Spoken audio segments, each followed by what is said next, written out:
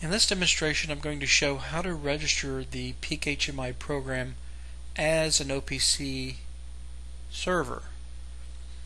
And I'm also going to show how to publish a tag so that an OPC client can access the tag value. When PeakHMI is installed, it does not automatically register itself as an OPC server. We can see this by launching this OPC Explorer, selecting New Server. We see there are no available servers. Otherwise, PeakHMI would be listed here.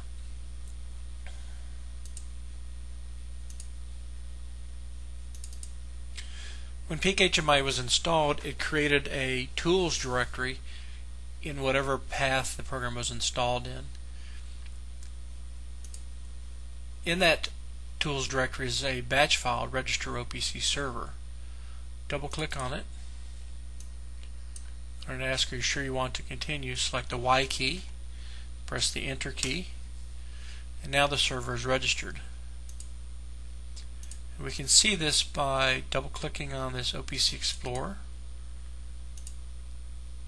selecting New Server, and there's the PeakHMI server. We select OK and close this up. Now we'll launch the PeakHMI program. Select configuration points. We have two tags, and we're going to publish just one of the tags, the analog1 tag. And this property here, OPC published, is false. We want a client to be able to see this tag and all of its properties. We enable it, set it to true. Save the project. Monitoring start. This is the window we created it in an earlier demonstration %fill, but we can see that analog1 tag's value changing here. So move this off to the side. Now we'll launch this OPC Explorer again. Here's our server, and there's our analog1 tag, and these are all the different properties that tag has. This is the process variable analog, and if we double click on it, we see the value of 8. This window is static, so you have to close it and reopen it again to see the tag value. This is just a demonstration of the OPC client.